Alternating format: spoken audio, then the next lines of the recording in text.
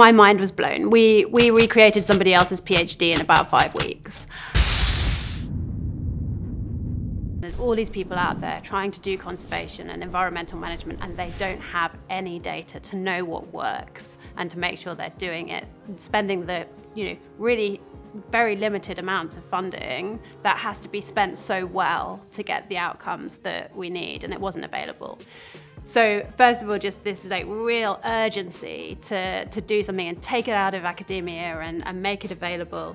And then, I think over the years, seeing time and time again, my mind is blown by the data that we can get from just filtering a litre of water. And I spent years in the Amazon doing old-fashioned biodiversity surveys, and we see more species come out of a couple of litres of water than I saw in 2 years in the Amazon.